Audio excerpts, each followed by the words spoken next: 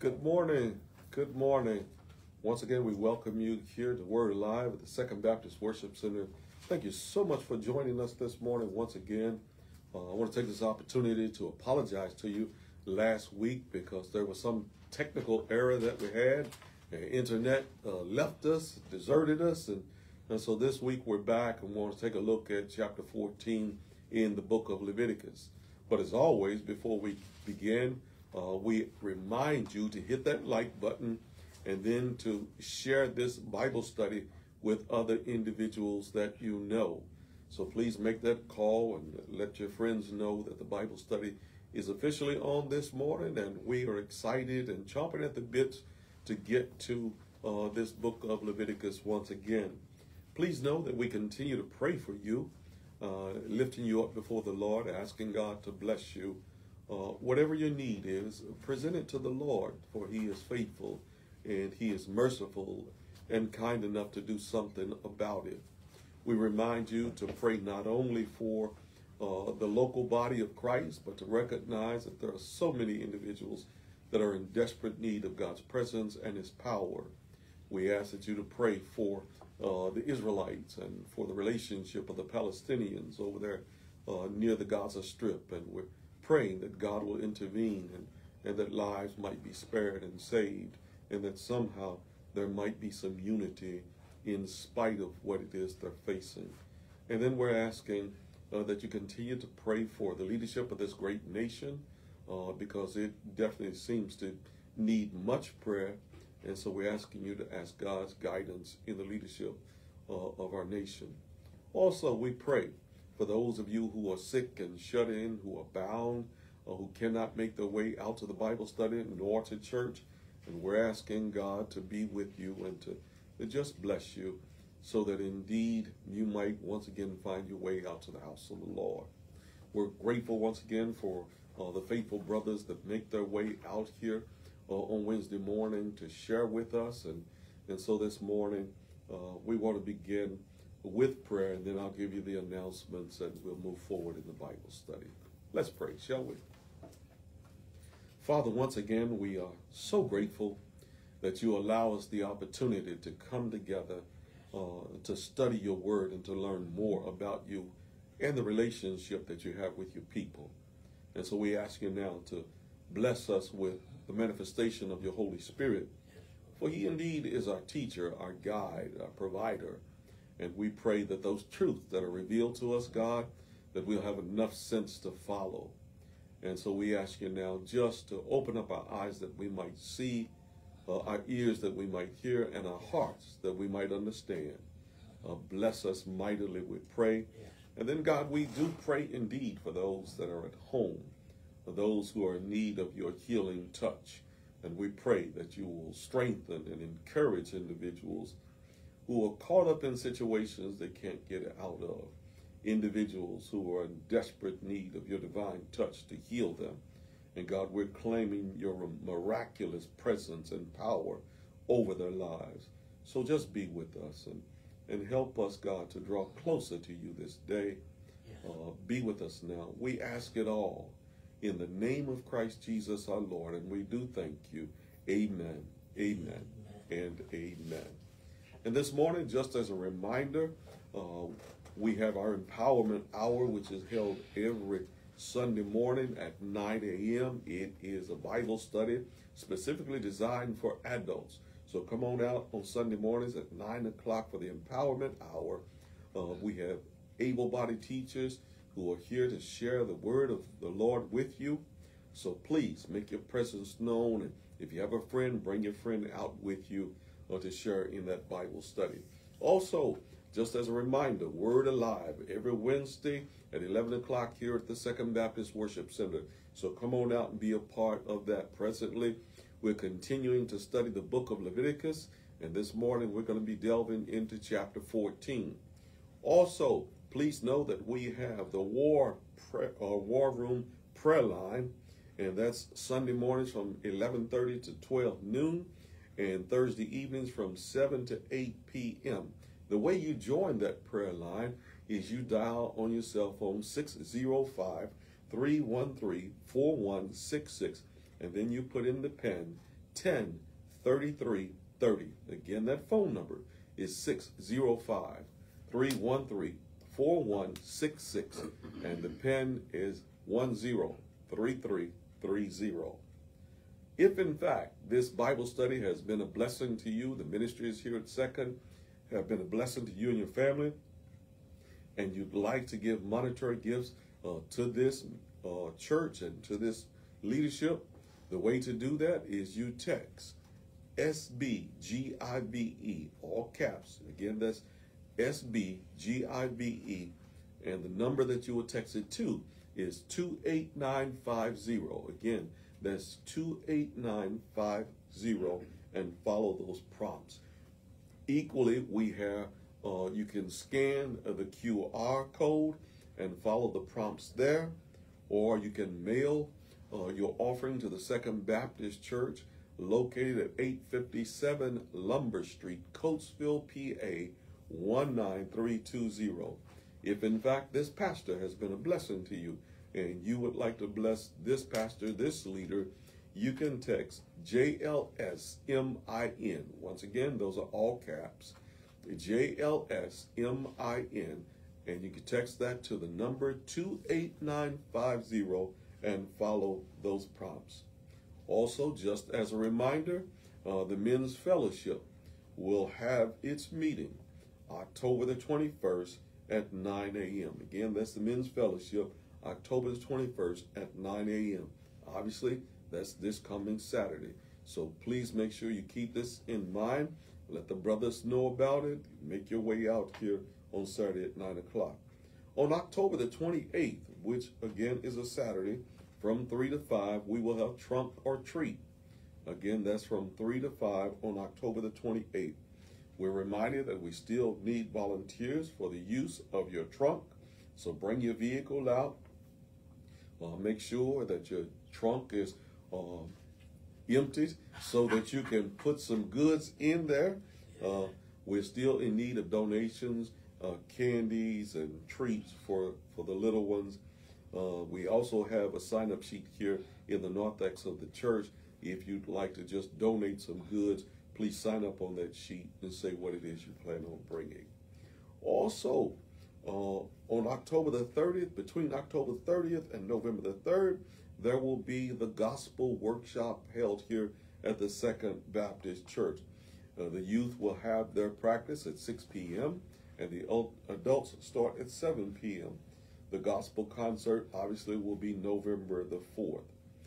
So please keep all these announcements in mind and govern yourselves accordingly. And that pretty much completes our announcements for the events that are transpiring here around the church. And now we move towards that Bible study that you are chomping at the bits to get to. This morning, I'm using the Amplified Bible. So it's a conservative translation, a little different perhaps from some of the others. But please listen in very carefully as we take a look at Leviticus chapter 14. The word says, "Then the Lord spoke to Moses, saying, This shall be the law of the leper on the day of his ceremonial cleansing." So in order to declare that the leper has been cleansed, this is what the law of Leviticus says has to happen.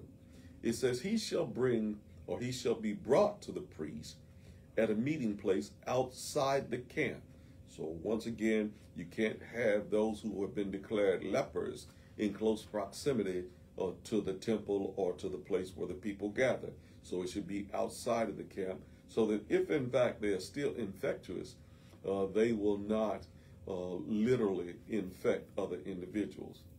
Verse 3 says, "The priest shall go out of the camp to meet him, and the priest shall examine him. And if the leper has been healed of the infection of leprosy, then the priest shall give orders to take 2 live clean birds and cedar wood and scarlet string and hyssop for the one to be cleansed." And so all these events must take place. These items must be used in the declaration that this individual has been cleansed from their leprosy. Verse 5 says, "Next, The priest shall order that one of the birds be killed as a sacrifice in an earthenware container over fresh running water. So one of the birds shall be killed, one shall remain alive, obviously.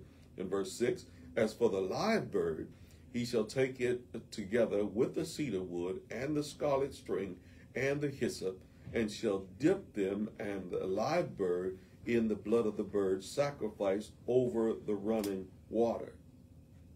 And again, all these are stipulations that are used to declare that this individual by the priest has been declared cleansed of their leprosy. He shall, verse 7, he shall sprinkle the blood 7 times on the one to be cleansed from the leprosy, and shall pronounce him ceremonially clean. Then he shall let the live bird go free over the open field. There is even salvation in the death of the one bird. The one bird obviously is left alive after being cleansed and after the running water having rinsed off all the residue and the blood from the sacrificial bird. Verse 8 says, the one to be cleansed shall wash his clothes, shave off all his hair, and bathe in water, and he shall be clean. And once again, part of the dynamics of the declaration is that this person, every part of him shall be cleansed, shall be washed, or shall be rinsed, so that the declaration is to show forth that there is a new sense of cleanliness over this leper. Any questions or thoughts, brothers? Okay. So in the remaining part of verse 8, it says, after that he may come into the camp, but he shall stay outside of his tent for 7 days. So there's 7 more days that he has to stay outside of his tent. He may come back into the camp, but just not in close proximity to his family. Verse 9 says, on the 7th day, he shall shave off all his hair. He shall shave his head and his beard and his eyebrows, even all his hair on his body.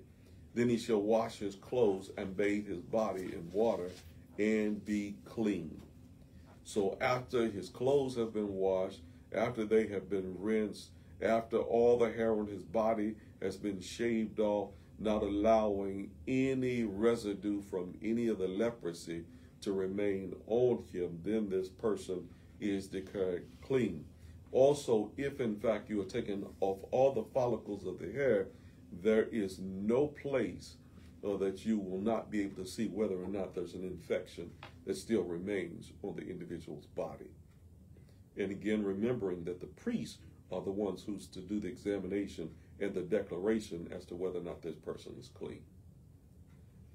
A lot of responsibility on the priest, and yet this is the requirement according to Leviticus. And remember, Leviticus are the individuals, the Levites, who were individuals who were assigned to making sure that anything that happened inside of the temple was what was supposed to happen in the temple. They were to protect it so that no infractions against the temple was happening. So they want to make sure it was clean, make sure everything was done just right.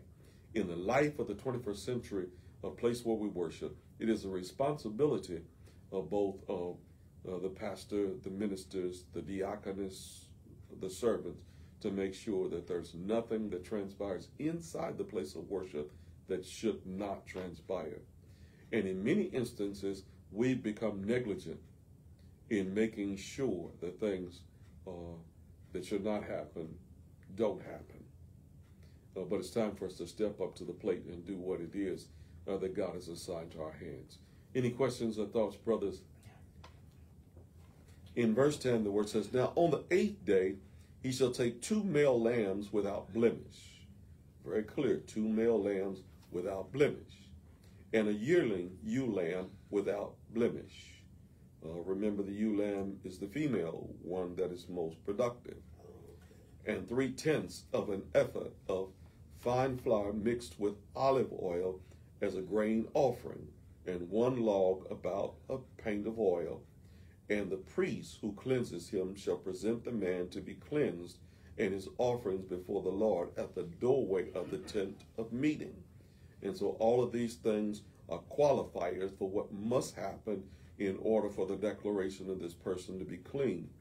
And there is no way for this person to come into the camp, no way for them to come into their tent, no way for them to come into the place of worship, unless all these things happen to declare that this person is now clean. Any questions, any thoughts? Do you see any parallelisms or anything that you can think of that might match up with what happens in the modern day church? Anything that sounds familiar? I know with COVID, they had to mask up. Mm-hmm. So Okay. I guess maybe that was a sign of being made clean or being kept clean. Yeah. Or at least making sure that we were not infectious to other people. Yeah.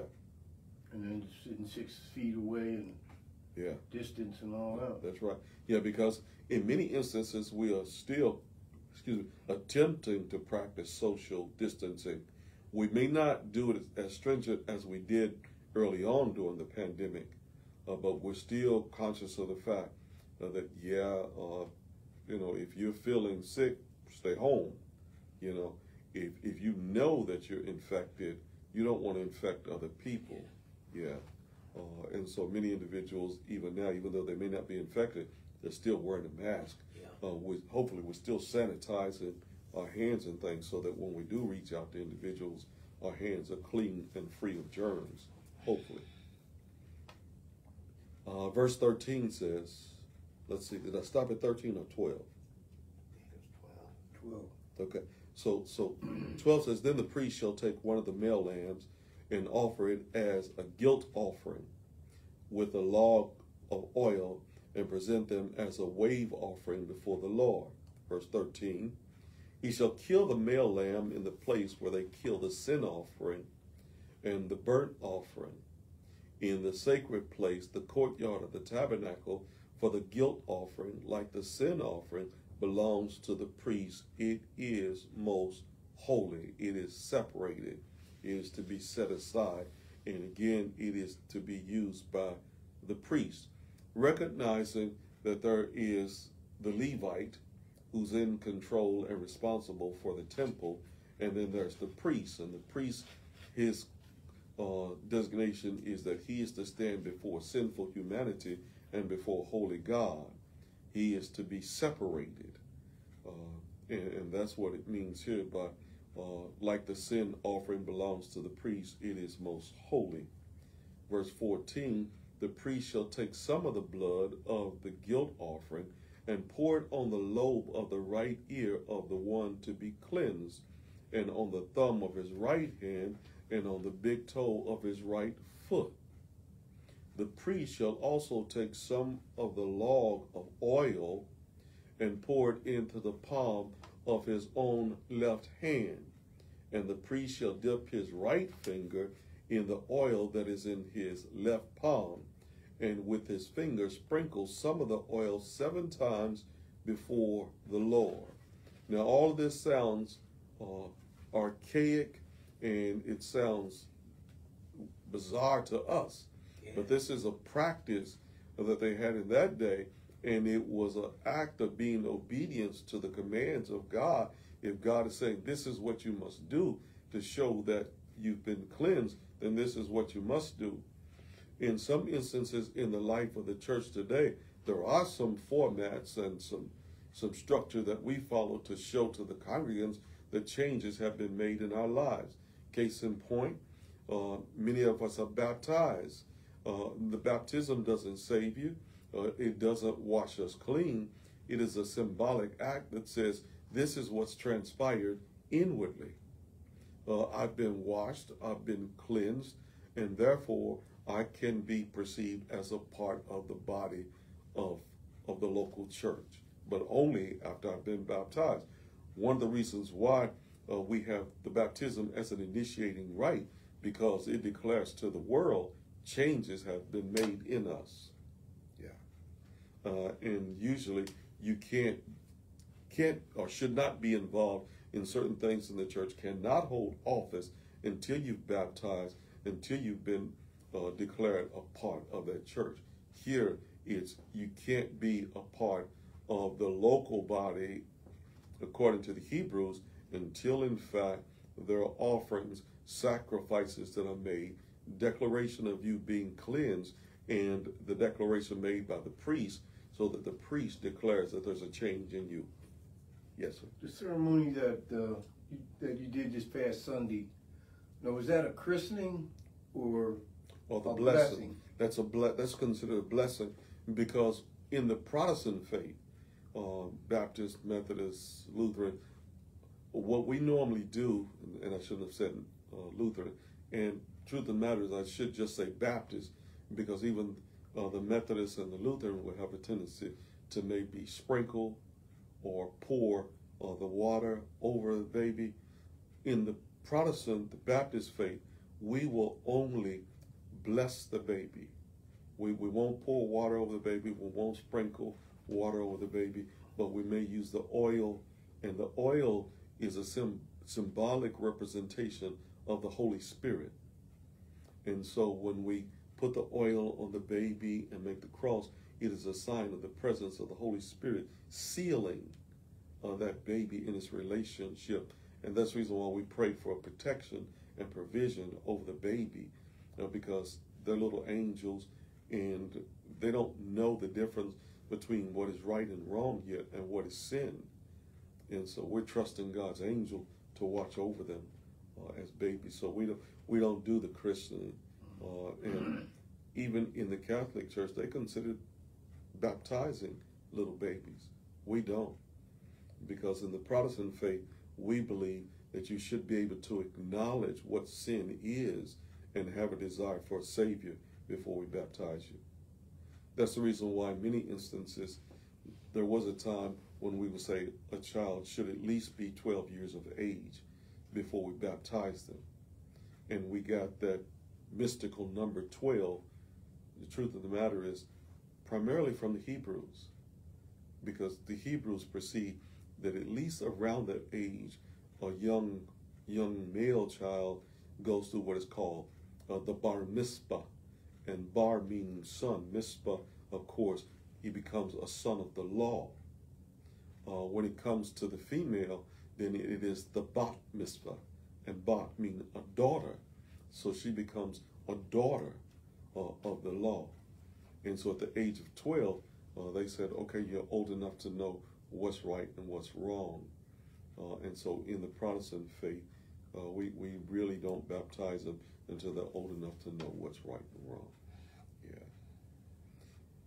In verse 17, the word says, of the rest of the oil which is in his palm, the priest shall put some of on the lobe of the right ear of the one to be blessed, and on the thumb of his right hand, and on the big toe of his right foot, on top of the blood of the guilt offering. The remaining oil that is in the priest's palm shall be put on the head of one to be cleansed. You can see once again how important the oil is, because again, it's the symbolism or symbolic of the Holy Spirit. When we read from the New Testament, when he talks about oil, again, the oil is symbolic of the presence of the Holy Spirit.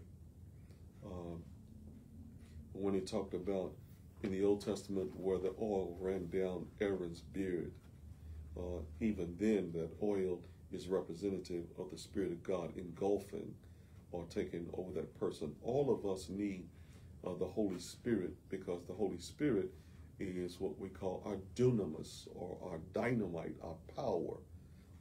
And when we have the Spirit, then we have the power. Yeah. Any questions, any thoughts? So, this might. So, what I'm trying to understand. So, could anybody put oil, or it have to be like in our town? It's got to be a minister, pastor, or? Well, the perception is you definitely should be called, should be separated, should be an individual that's designated as a cleric primarily, to put the oil on the individual. However, the diaconess, the deacons, the servants can be individuals who can be relegated. Case in point, let's say you're in a church and the church presently doesn't have a pastor. What do if it comes time to bless a child? Well, obviously the deacons take over in leadership positions, so they're going to make sure that that baby is blessed, or should make sure that baby's blessed, if that's what the family is requesting. We don't bless babies until families ask us to. So you may have babies that are a part of your congregation, but they may not have been presented to the church to be blessed. Yeah. So the bottom line is, there are times when individuals can be blessed by someone other than the clerics. Okay. Yeah. The word goes on to say, the priest shall make atonement for him before the Lord. Next, the priest shall offer the sin offering and make atonement for the one to be cleansed from his uncleanness, and afterwards kill the burnt offering. Verse 20, the priest shall offer the burnt offering and the grain offering on the altar, and the priest shall make atonement for him, and he shall be clean. You remember in many instances, there are times when the Christ is referred to as the high priest. And the Christ literally is the individual who stands on our behalf before a holy God. And there is no higher priest than the priest that Christ is for us. And if you notice, we are not clean until the high priest declares us to be clean. Christ has declared us clean by our embracing of Christ and accepting him. Obviously, the rejection of the Christ leaves us in a condemned situation. So we indeed are embraced by Christ when we accept him, and then we are cleansed when we embrace Christ.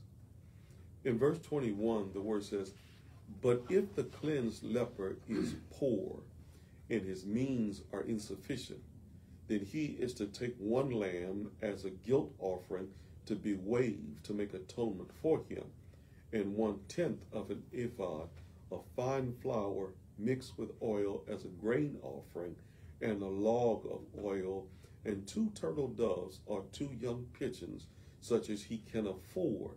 One shall be a sin offering, and the other a burnt offering.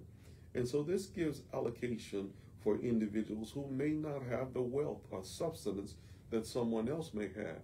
And so it gives a way out for individuals who are less fortunate.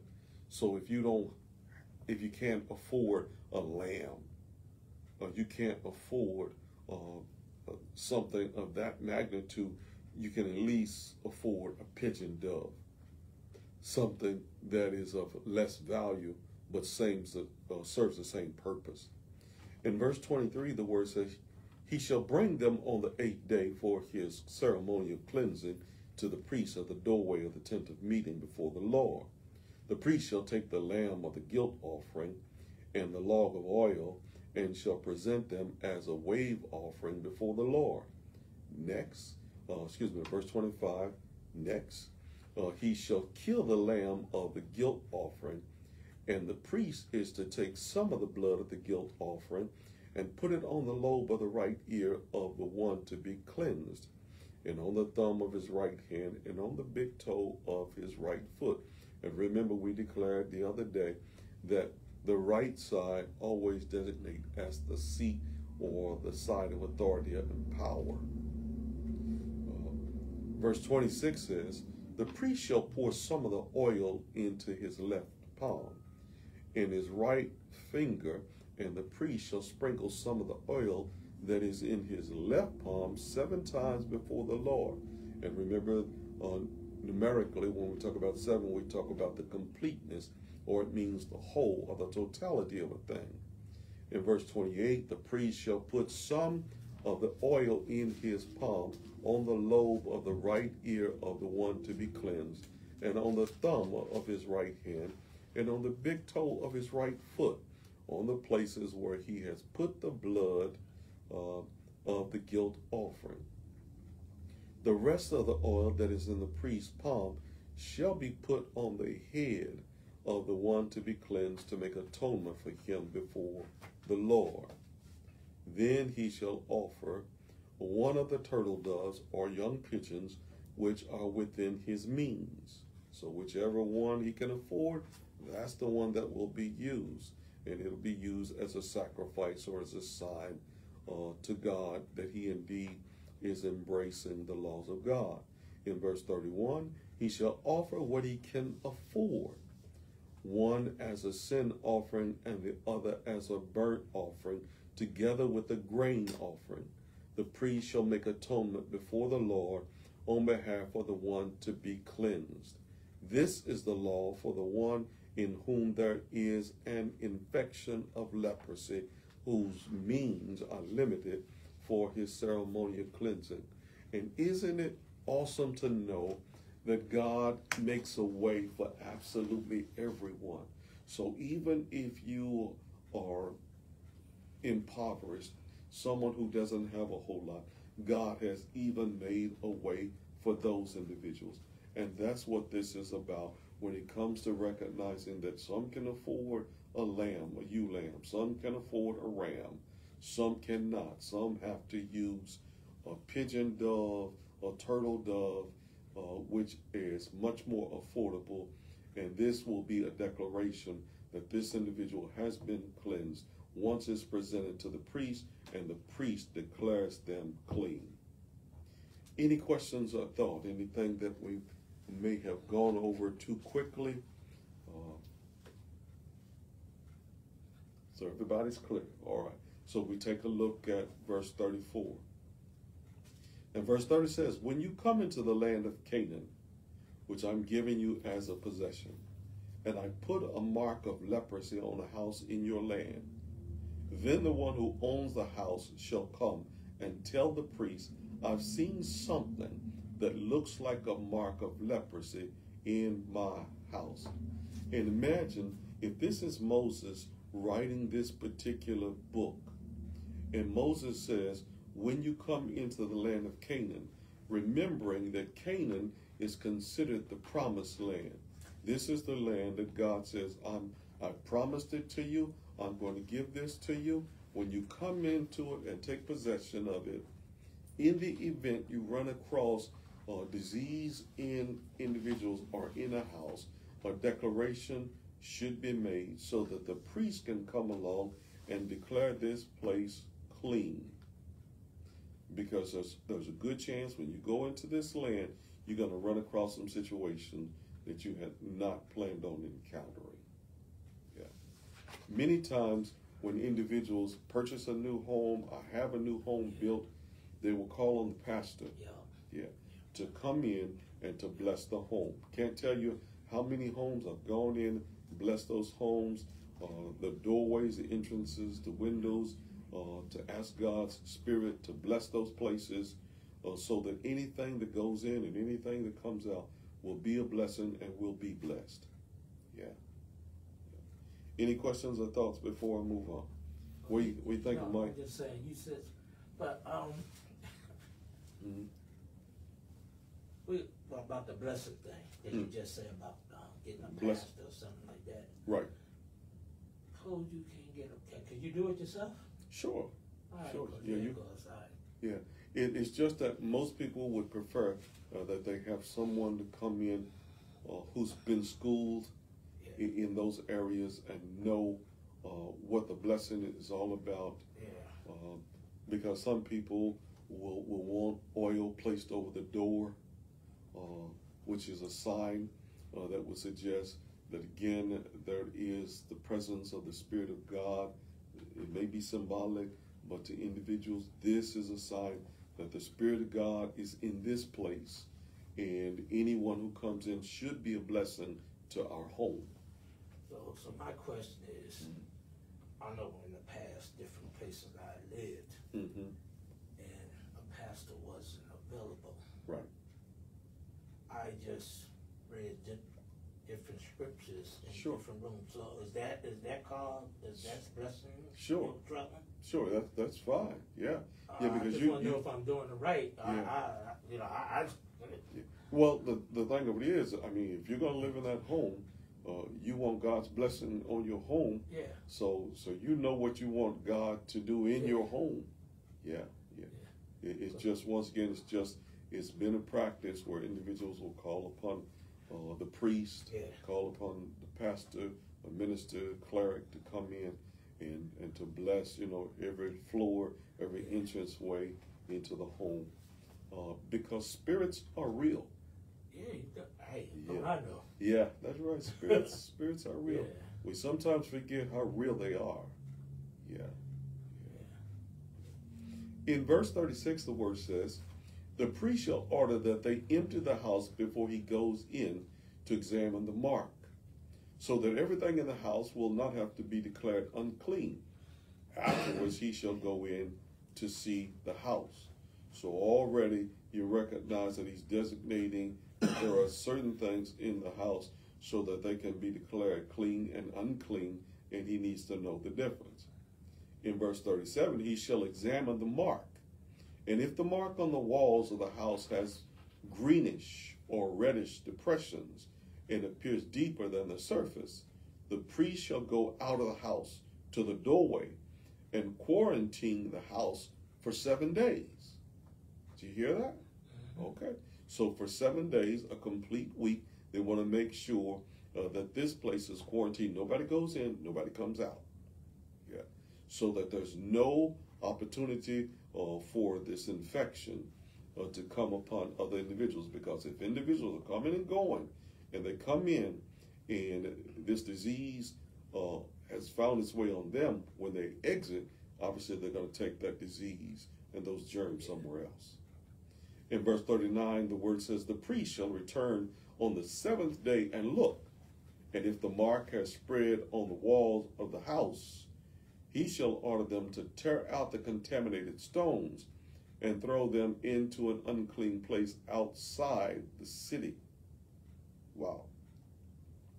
He shall have the entire inside area of the house scraped, and the plaster that is scraped off shall be dumped in an unclean place outside the city. And so you know that outside the city, if they are putting these items on the dump, it is to be burned, so that there's no potential for it to travel any further, nor to impact or infect any other location. So it's to be burned up and consumed. But again, this is to be done outside the city. Then they shall take new stones and replace the contaminated stones, and he shall take plaster and replaster the house. And so you can see that they want to make sure that this house, again, is cleansed thoroughly. No stone, no brick, no plaster, anything has been preserved so that it does not infect someone else that comes in. Any questions or thoughts, brothers? Okay. Verse 43 says, if, however, the mark breaks out again in the house after he has removed the stones and has scraped and replastered the house, then the priest shall come and look again. And if the mark has spread in the house, it is a malignant leprosy in the house. It is ceremonially unclean. Wow. So if after all they've done and it comes back, almost sounds like instances where a house has been declared to have mold or mildew in it. And that house, once you've disinfected it and cleaned it, and then all of a sudden it comes right back, you know that there is something else in that home that's leaving an impact on this mold and mildew, and you got to, in order to eradicate it, you got to tear out some walls. Yeah. You got to figure out where the dampness is coming from. It's the same way with the leprosy. You got to figure out where it's coming from so that it doesn't continue to come back. The priest must declare this place unclean. Have either of you ever had an incident where in your home,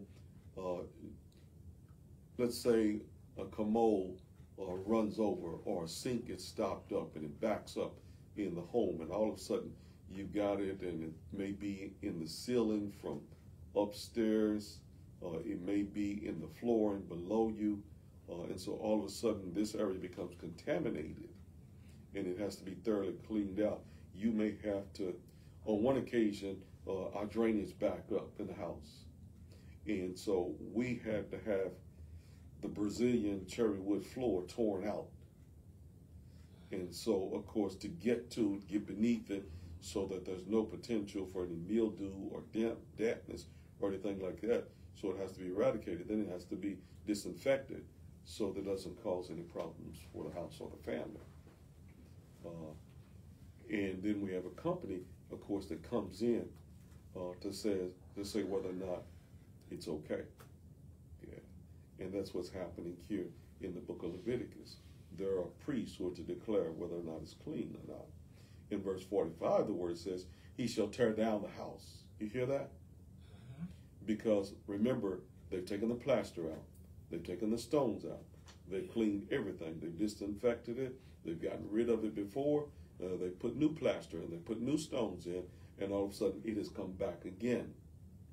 And so verse 45 says, he shall tear down the house, its stones and its timbers and all the plaster of the house, and shall take everything outside the city to an unclean place. So verse 45 is very clear in the fact that this house is so infected that it literally has to be destroyed. Wow.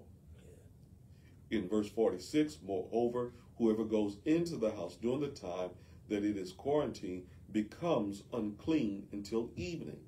So even if you've gone in and this house was declared unclean and you were in there during the quarantine, then you've got to be declared unclean, because there's potential that you have some of this residue on you.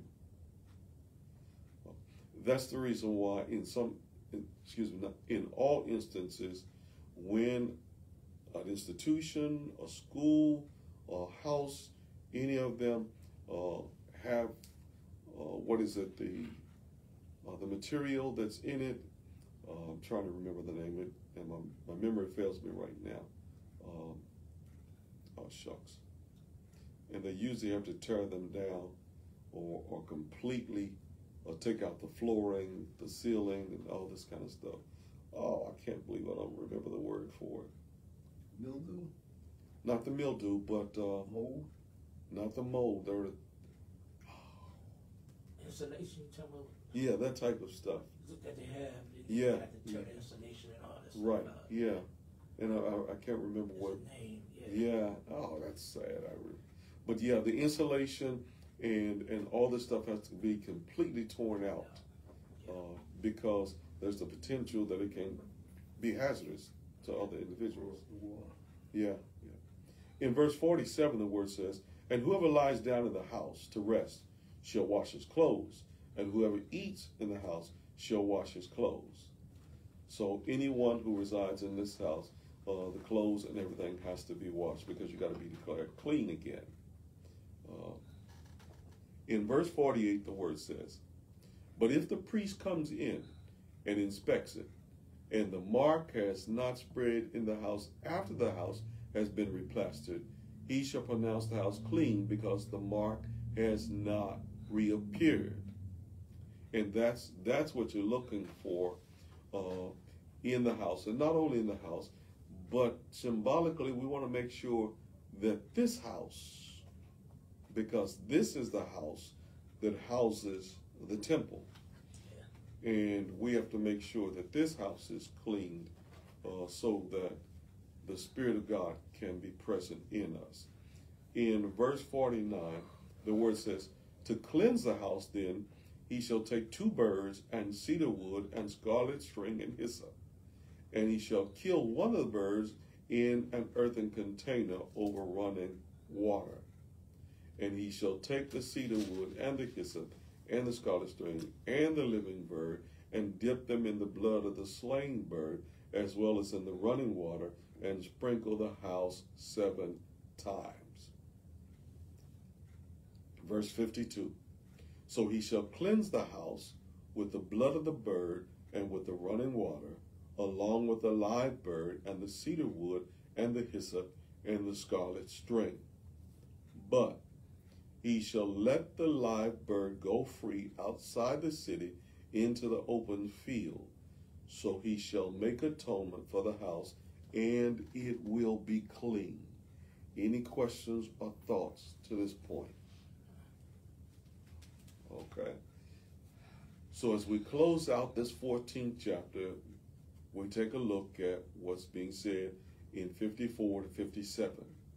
54 says, "This is the law for any mark of leprosy, even for a scale, and for the leprous garment or house, and for a swelling, and for a scab, and for a bright spot on the skin, to teach when they are unclean and when they are clean. This is the law of leprosy in regard to both persons and property."